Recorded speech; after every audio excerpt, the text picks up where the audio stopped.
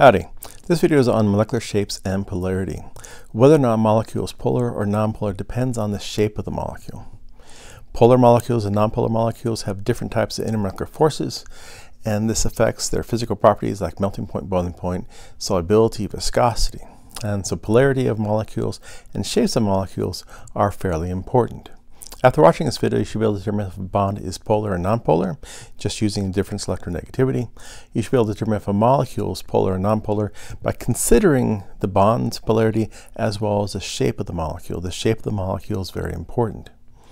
And so we've seen that elements often try to get noble gas configuration by either sharing electrons in terms of covalent bonds or by transferring electrons in terms of forming ionic compounds. Now we can look at two elements, and based on the difference electronegativity, we can see, are the bonds going to be equally shared, or is there going to be a transfer of electrons and ionic compounds will form? And so if the difference electronegativity is greater than 2, then most likely it's going to be an ionic compound. If the difference electronegativity is less than 0.5, then the bonding electrons are going to be equally shared. If the difference electronegativity is between 0.5 and 2, then there's going to be unequal sharing of the bonding electrons, and you can have a polar bond. Now remember, that difference electronegativity is always defined as positive. You always take the bigger electronegativity minus the smaller one. And so electronegativity is the ability of an atom to attract electrons to itself in a molecule. The greater the atom's electronegativity, the greater its ability to attract electrons to itself in a molecule. Fluorine is the most electronegative with electronegativity of approximately 4. But difference electronegativity is very helpful determining, is a bond polar or nonpolar? Are the bonding electrons shared equally or shared unequally? Now, a nice depiction of HCl would be something like this. You know, molecules are not really balls and sticks. They're actually more glob-like. The surface here is one value of the electron density. It looks kind of like a pear because the chlorine is bigger than the hydrogen. Now, if we put a charge on the surface and measure the potential it sees, we can actually color this based on electrostatic potential. And so the red corresponds to a partial negative charge, and the blue corresponds to a partial positive charge. And so HCl is a polar molecule because the chlorine grabs more of the bonding electrons. The hydrogen grabs less, and so it's going to have a partial positive charge. And so if the bond of a diatomic molecule is polar, then the diatomic molecule is polar.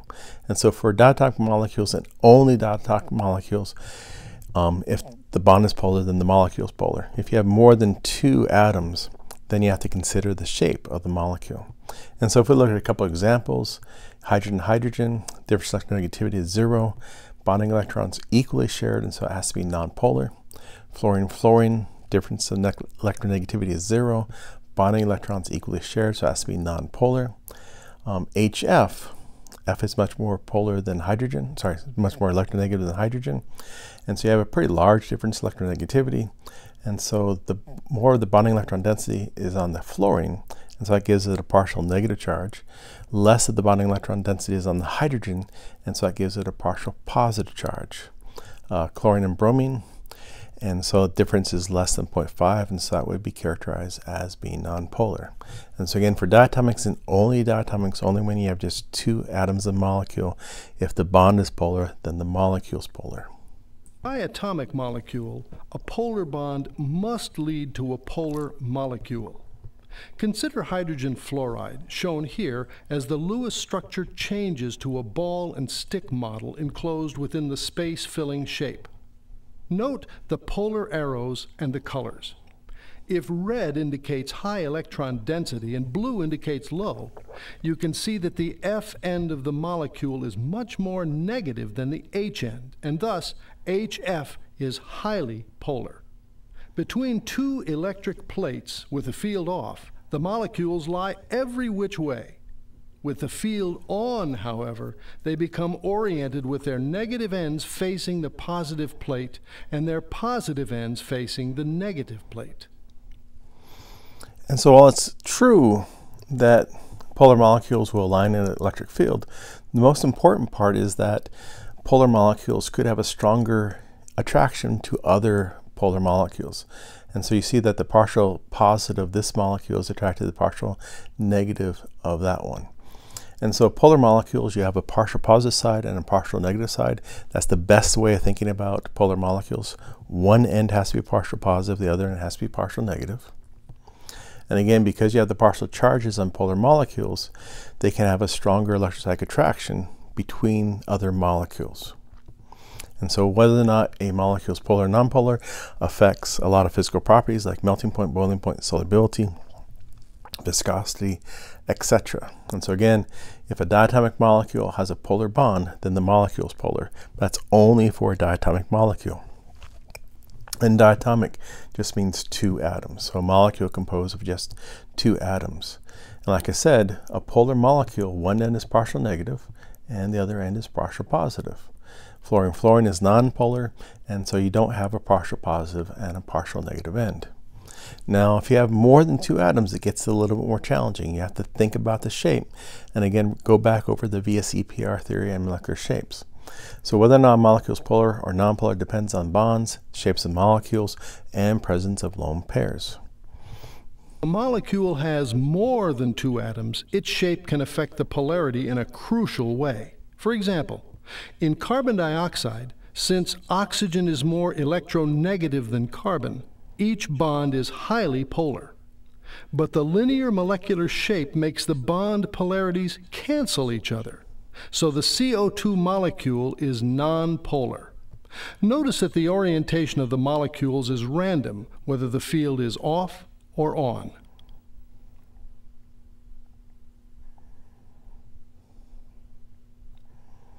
And so again, the importance is polarity affects the interaction between the molecules.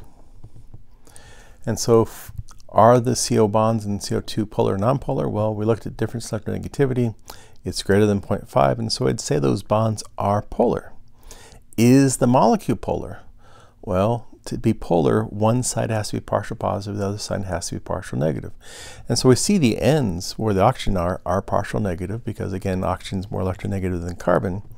And the middle is partial positive, but one end is not partial positive and the other end is not partial negative. And so CO2 has to be nonpolar.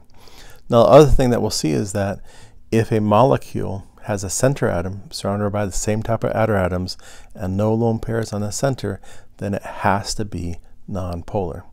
And so please remember, you can have polar bonds and the molecule can still be nonpolar.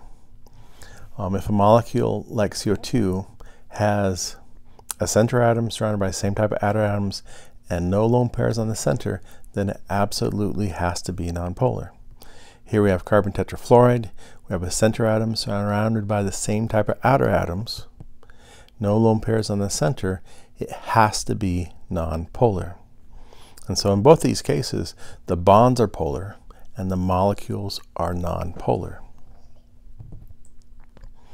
Are the boron fluorine bonds in BF3 polar or nonpolar? And so if we look at the electronegativities, fluorine is 4, boron is 2, and so it gives us a difference of 2, and so those should be extremely polar bonds. Is the molecule polar or nonpolar? And so again, we see we have a center atom surrounded by the same type of outer atoms, no lone pairs on the center, and so it's going to have to be nonpolar. The case of boron trifluoride is similar to that of CO2. Because the three highly polar bonds point to the corners of an equilateral triangle, the bond polarities cancel each other, and BF3 is nonpolar. And so the again, molecules are oriented randomly with the field off or on. And so again, for a molecule to be polar, one end has to be partial positive, the other one has to be partial negative. And so if you have one center atom surrounded by the same type of outer atoms and no lone pairs in the center, it has to be nonpolar. And so again, we're seeing a molecule that has very polar bonds, but is nonpolar. This one's kind of interesting if we look at difluoroethene. And so the fluorine-chlorine bonds are polar. Fluorine, again, is most electronegative, and so you'd expect to have a partial negative charge up here. The carbon-hydrogen bonds are nonpolar. The difference is less than 0.5. And so you should expect that this will have a partial negative charge, and so this molecule will be polar. We can actually compare this with one of its isomers. And so remember, isomers are molecules that have the same set of atoms, but say a different arrangement, or spatial or geometric. And so these two are geometric isomers. This one would be called cis-dichloroethene. This one is trans-dichloroethene.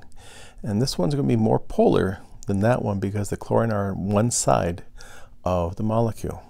Or even cases when two molecules have similar shapes and identical compositions, but different polarities.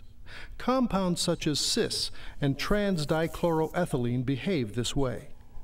Both have the formula C2H2Cl2, and both have trigonal planar shapes around the two carbon atoms. Yet, the trans compound is nonpolar because the carbon-chlorine bond polarities cancel each other, while the cis compound is highly polar because they reinforce each other. Since greater polarity leads to stronger attractions among the molecules, the cis compound boils over 18 degrees higher than the trans compound. And so it's kind of interesting, even though they're composed of the same exact set of atoms, they are isomers, one has a boiling point higher than the other because the arrangement of the atoms leads to that molecule being polar. Polarity leads to stronger attraction between the molecules, and so you have to go to higher temperature to actually go from the liquid to the gas in that molecule. And so whether or not a molecule is polar or nonpolar affects its physical properties like boiling point, melting point, solubility, and viscosity. And so a question you might see is xenon tetrafluoride polar or nonpolar? And so first we have to determine electron geometry. Remember, elements in the third row and lower, like xenon, can have more than 8 electrons. In this case, it's actually surrounded by 2, 4, 6, 8, 10, 12 electrons. And if we do the formal charge, we'd see the formal charge of xenon is 0. Formal charge of the fluorine is 0. And while noble gases are typically interactive, the heavier ones do form a few compounds, xenon, krypton, and even argon can form 1 or 2. There are no known compounds with helium or neon. And so what is electron geometry around the xenon? Well, we got 6 regions, and so that would give us octahedral electron geometry. Remember, for octahedral electron geometry, if you have a lone pair, it can take any of those positions. If you have 2 lone pairs, they have to be opposite. And so the lone pairs want to be as far apart from each other as possible because they take up a little bit more space. And so you have octahedral electron geometry. You'll have square planar molecular shape. And so xenon tetrafluoride is nonpolar. You have these lone pairs, but again, if you look at the molecule, you do not have one side partial positive and one side partial negative. For a molecule to be polar, one end has to be partial positive and the other end has to be partial negative, and you do not see that with xenon tetrafluoride. And again, the shape would be square planar. So for the nitrate ion, we actually have 3 resonance structures. Is that going to be polar or nonpolar? Well, it's going to be nonpolar. And again, if you got a center atom surrounded by the same type of outer atoms and no lone pairs on the center, it has to be nonpolar. You cannot have one end partial positive and the other end partial negative. And so molecules that have no lone pairs on the center atom and surrounded by the same type of outer atoms have to be nonpolar. Now, if you have substitute, so here we have CO2, if we substitute one of the sulfur for one of the oxygen, then we actually can form a polar molecule.